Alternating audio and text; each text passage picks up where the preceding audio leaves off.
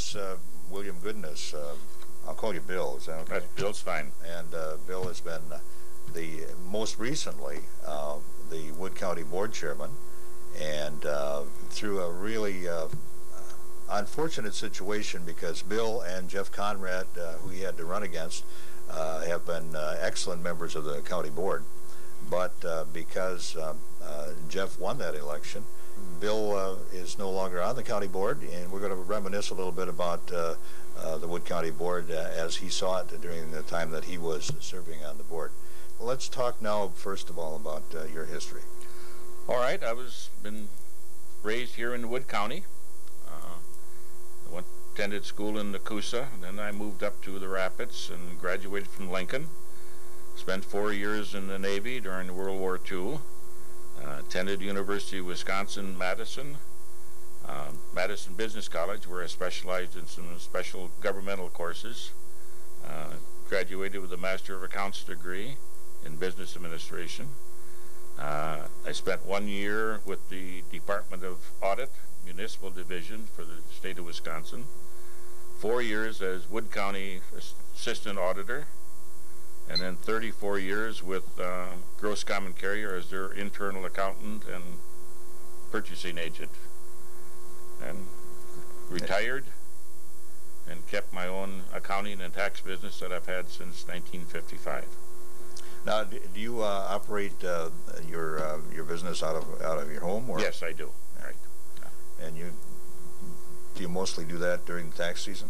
Mostly tax season. I have a few accounts that I do on a quarterly basis, and whenever everybody wants me, I do a little auditing on the side, but mostly out of my home, just part-time.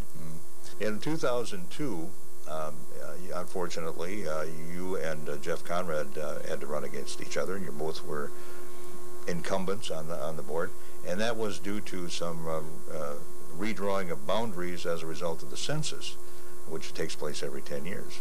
So when you came in 10 years ago, you probably had some similar situations where there were boundaries redrawn. The boundaries at that time did not change as much as what they did this time. They changed very drastically this time. Why was there a drastic change this time? Why? Yeah. I don't know why, except that the government sets it all up in population blocks. And when they had to redo all of the blocks, this is the way it all changed. So why it was such a big drastic change, I don't know. Before, I was on District 31, which ran east and west. Now, my district would run north and south. So I lost about 90% of my district, and Jeff retained about 90% of his district, which made like I was running against an incumbent. So yeah.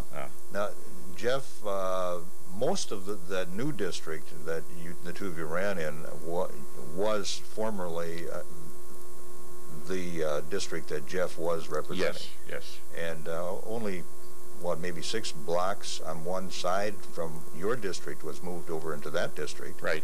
And that's unfortunately where you lived. That's right. So you became part of the new district, and that's how that came about. Now, there was another candidate, too, and there was a primary as a result. There was actually 4 of them to begin with, and that was Brad Cronstead, Bernice Weiland, Jeff Conrad, and myself. So, and we all lived, like myself, Bernice, and Brad, lived right on the edge of the district. And so... Yeah, so the 3 were moved into what was Jeff's district. Right. And that caused a situation that happened all over the city of Wisconsin Rapids, and because of the redrawing of boundaries. Right. Yeah, there was other contests also. There was one up in Marshfield. There was, well, the Hewitt and Marshfield area. And then there was south of us here, Dove and Guth had to run against each other. So we lost actually a lot of years of good people. Bernice had been on for, I think, for 4 or 6 years. Myself for 10 years. Guth had been on for, I think, 15 or 16 years. So you lost a lot of good people that had a lot of knowledge. Now, there were a number of areas where this situation happened. It wasn't just in Wisconsin Rapids, but you happen to be a representative on the Wood County Board from the Wisconsin Rapids area. And it was like in the north eastern part of the city. When you became a member of the county board, was there 39 members then too? 38. 38. There's still 38. I'm sorry, 38. Right. And I guess I have that confused with the 19 that the Wisconsin right. Rapids Board Council used to have until a referendum was passed not too long ago, which created a lot more confusion in the city this election because a lot of the aldermanic districts were also combined to eventually reduce the number of aldermen seated on the city council in Wisconsin Rapids from 19 down to 8. Right. So that created even more confusion for some voters and more choices that had to be made in order to eliminate some candidates. And I've said it before that unfortunately in every election somebody has to lose, and this time a lot of people had to lose. Right, right. We'll talk more with Bill Goodness in just a couple of moments here on the Gary Morgan Show.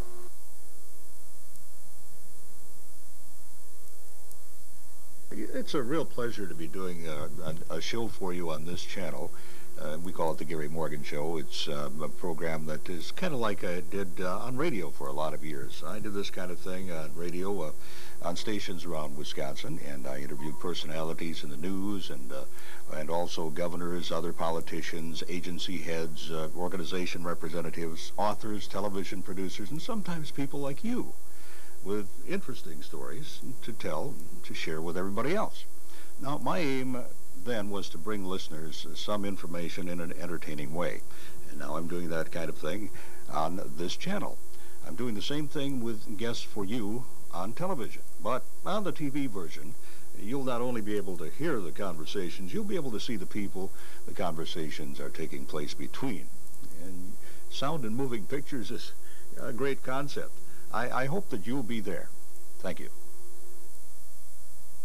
We're talking again with William Goodness, who has been the county board chairman up until the 2002 election. And Bill, as you heard earlier, served on the Wood County Board for 10 years. Back, well, that would be in the year 1992. 92. I came on. Yeah, that seems so long ago if you think about it. And then at other times it seems such a short time, because I don't know if it's true with you, but for me, the years seem to be going by faster the older I get. That's the way it goes. Now, being involved with the county board, I would imagine that for you, the years went by even faster than for some people, because as a county board chairman, there are a lot of things that you have to do that some people may not be aware of. What are the duties of the Wood County Board Chairman? Well, as you take office with the board chairman, you have to see that all your members are placed on appropriate committees. So you set up all the committees, appoint them on the committees. You have to pick out the chairman for that committee. You have to see that all the committees meet on a regular basis. They take care of their duties as such. Run the county board meeting. Answer an awful lot of letters that come in from the state and from other counties. You attend a lot more meetings than what you would if you were just on the county board. I attended different meetings with the state and other counties, and so it's actually the county board chairman is actually the administrative coordinator for the county. He's the administrative head of the county. And now, did you find that it was pretty much a full-time job? It's getting to be that way. It's because the pay is not for a full-time job. Pay is not for the full-time. Yeah. No, we have discussed having a full-time administrator for the county. That's been going on now for about the last 4 or 5 years that we've discussed it. It has not come to that point yet, but I'm sure that in the very near future we will have an administrator for the county. Now, I covered the Wood County Board meetings for 10 years, and it seems to me that taxpayers might not like to hear this, but I believe that all of the members of the Wood County Board are underpaid for the amount of hours that they have to put in. if they're doing their job properly, and most of them are. Yes. You get paid $40 for anything up to 4 hours. It's $50 for anything over 4 hours, and they receive beyond and above that, they receive $100 a month salary if they attend the meetings. So you're looking at not an awful lot of money for 10 meetings. Some meetings, I'll grant you, are maybe an hour, hour and a half. Other meetings, you get on the finance and budget. During the budget times in the fall, we meet from 9 in the morning until maybe 4 o'clock in the afternoon without any break. Now, on top of that, there are a lot of hours of research that aren't meeting hours, so the combined number of hours that a county board supervisor can spend on the job probably doubles. Yes. We get the Friday before the regular board meeting, we get the packet, as we refer to it, which is all of the minutes of all the committees from the whole month before. Gets to be pretty thick. Yes. And you'll spend anywhere from 2 to 3, maybe even 4 hours reading through that and digesting it. And maybe if you got questions, you call in the heads of departments to get your questions answered, rather than waiting for board time to take up everybody else's time. So yes, it's a lot of research and a lot of talking, and with other supervisors also, getting them on the phone, talking over things. Mm-hmm. So, I would imagine that some of the supervisors go a little bit further and not just talk to other committee members, but to some of the department heads to get clarification about what some of the items are that are coming up, and perhaps some advice from some department heads and others within the county and their constituents as well. Right. Now you answering the phone, people are calling you for come up in the paper ahead that what's going to be on the agenda. They'll call you and say they're for or against it, or maybe they'll have suggestions. So you have to carry that back to the board and present it. Mm. So. Now, one of the things that we want to talk about, in addition to what we have talked about already, is what is your impression of some of the things that have been going on with the Wood County Board, some of the issues that have been discussed and acted on? First, we'll talk about the 10 years that you served as a county board representative from the Wisconsin Rapids area, and then we'll get into exactly what kind of activities had to go on as a county board chairman during your term of serving in that position, and how a county board chairman gets to be county board chairman. Those are some of the things that we'll be covering on the show. The first thing that we'll talk about is, well, what do you want to talk about first? You want to talk about the 10 years that you served and some of the important issues that came up? Well, that's probably some of it. The issues that have come up over the past, we've had, and it's still going on right now, and that's your holding tank issue. That's still news, even though it's been settled, been taken care of. New group coming in. There's been some lawsuits filed. We have a group that's coming on the board now that's are going to be bringing that up again, and that's something that's might be continuing for quite a while. Now, how many new members are there on the board now? I believe that there was 11 this time. Mm-hmm. That's quite a turnover during one election, at least in the 10 years I was covering the county board. Well, when I took over as chairman 2 years ago, we had 13 new ones. So that was quite a turnover also. Yeah, that was 2 years ago. 2 years ago. Okay, right. That's about when I stopped covering the county board. Right. And it becomes quite a job for the chairman to appoint 13 new members to committees that they've never served on before. And when you've lost people who've been on there for years and know what's going on and have to put them on these committees, it's quite difficult. Well, why don't you go into a little bit of the orientation that new members have to, in order to get up to speed, how much time is spent in getting new members up to speed? Well, that is all depend on what what the new member wants to do. We did have a week ago one afternoon for an orientation session. I spoke to him. The first vice chairman spoke to him. We had the county clerk and we had the human resource director there, and explaining to them how to do different things. But there's also a program going to be put on by the University Extension for new supervisors, and there they go through in more detail of what the background is what a supervisor does. But mostly it's up to the individual to get on gear themselves. Now there is a complete history that is kept of actions that are taken by the county board, and these are all compiled and are available for any new board member if they want to read back and see what some of the history is of some of the subjects. And I would imagine that includes the minutes of some of the meetings and what was discussed during these meetings. Right. Now, the county clerk has the books. They publish a whole year at a time of all the county board minutes, which includes all the committee minutes and everything else. And all the resolutions. Resolutions, right. And they keep those in file, so anyone that wants to go in there, that's all public record. And so they can go in there and ask for the minutes of whatever year they want. One of the things that I enjoyed was that occasionally some of the department heads were brought into discussions on the county board floor. My impression was that if a county supervisor wanted them to present something, they had to be introduced by a county supervisor before they could have a say.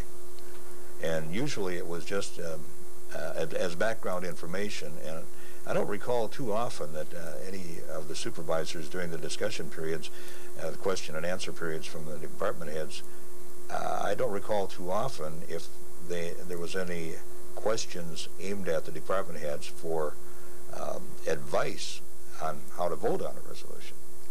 No, that's a no-no, to ask somebody how they should vote. You get the facts, somebody has a question, you want it explained a little bit more fully, so you go through and you have it explained, and then it is up to the supervisor to do his voting. Anytime a department head would get up, if they ever would, I'm sure that the chairman should correct him right there that you are not to advise the supervisors of how to vote.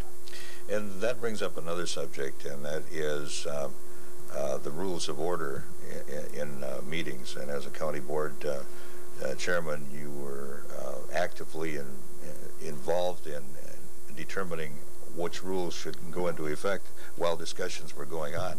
And we'll talk more about that with William Goodness as the program goes on, and hope that you stay right where you are.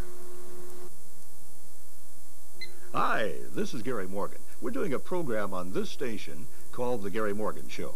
I hope that you'll be right out there on the other side of this television screen and watching as we have conversations with senators, assembly representatives, organization leaders, entertainers, news figures, and others who have some unique insights, details you need to know, or just some really great stories to share with you.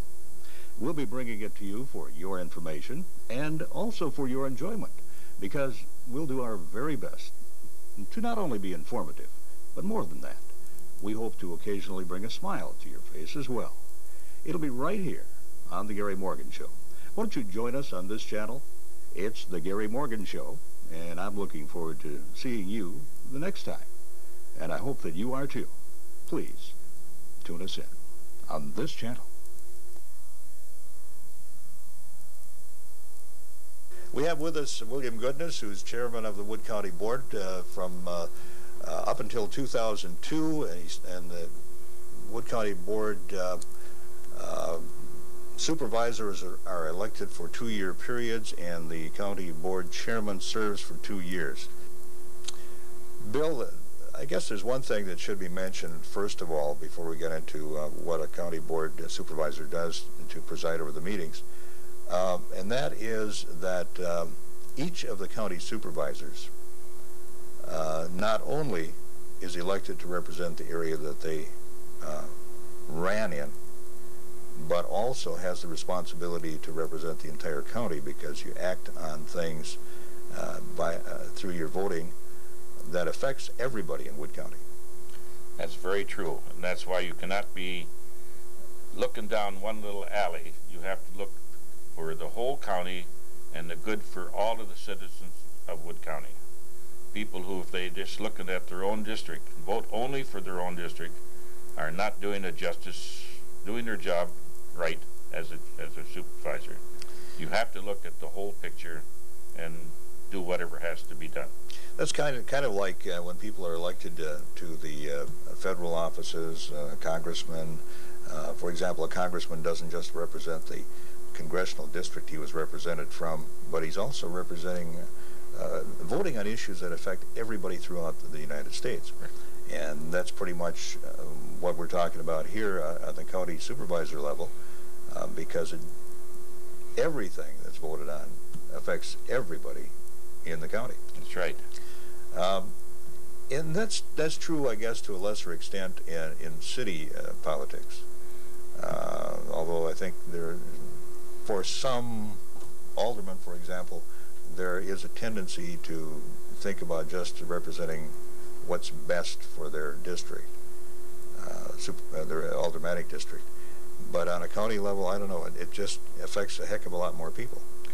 It not only affects the county, it also affects the state level also, because whatever you do in Wood County might have a bearing on one of the other counties, and it may have a snowball effect and go all the way out through the whole state. So you're not looking at a district or the county, you're looking at the whole state. One of the things that we promised people that we would talk about is exactly what it is that a Wood County Board Chairman does to preside over the meetings, because that's one of the major things that people see anyway and hear about is what happens at the meetings. Although there's a lot of things that happen at committee meetings and things like that as well. The thing that affects most people is how the voting takes place and the discussion that takes place on the floor.